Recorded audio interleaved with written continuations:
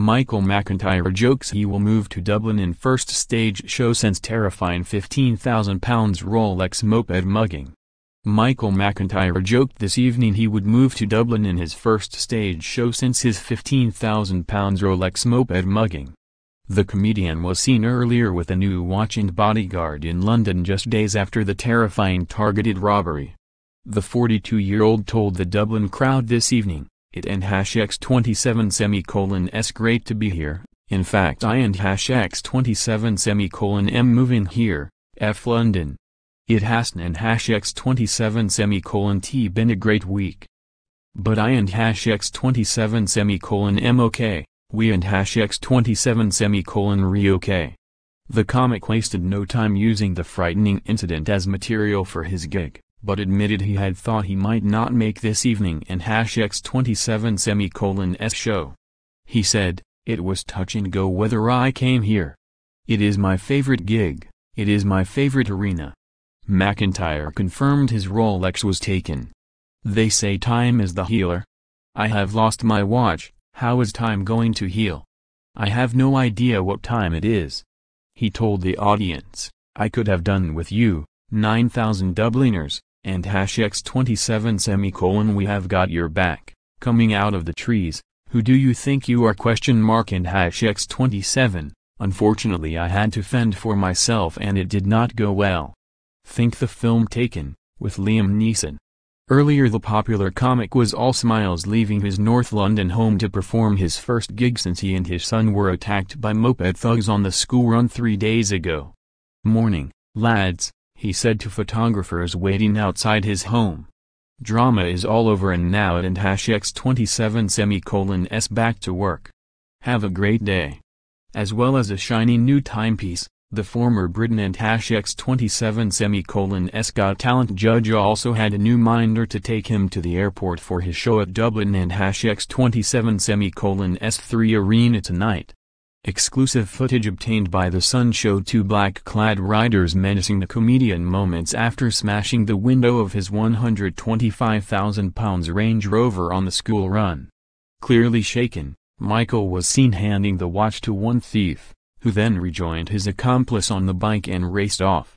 A blade could be seen flashing briefly on the video which showed 2 thieves smashing the driver and #X27 side window of his Range Rover. Michael was collecting his children from school in the posh area of Hampstead, northwest London.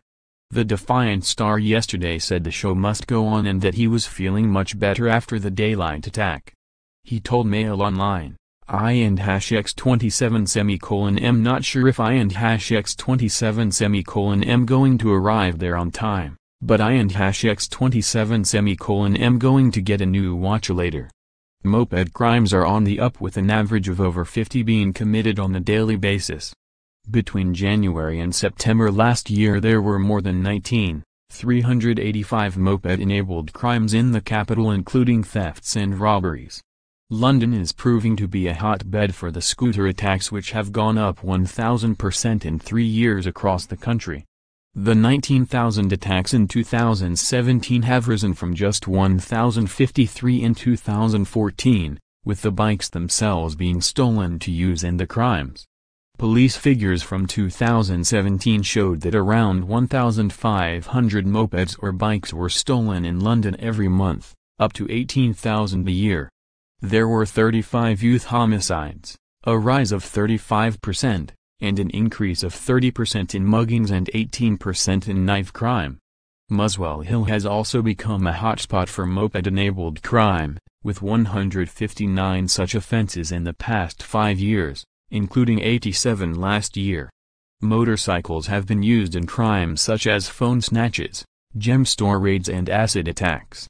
The poor security of these vehicles, coupled with their ability to easily mount curbs, is thought to be behind the surge in robberies.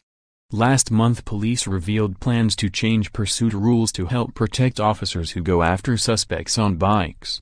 He added, "We and #X27 carrying on, but I could do with not driving this car at the minute. Anyway, it and #X27 all fixed."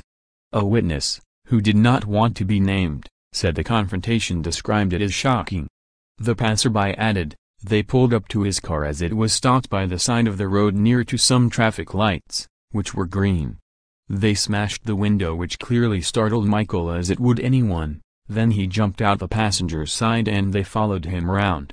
When he was out of the car they were shouting at him and he flinched as if preparing for a hit, then cowered. Michael just stood there in shock and then comforted his son.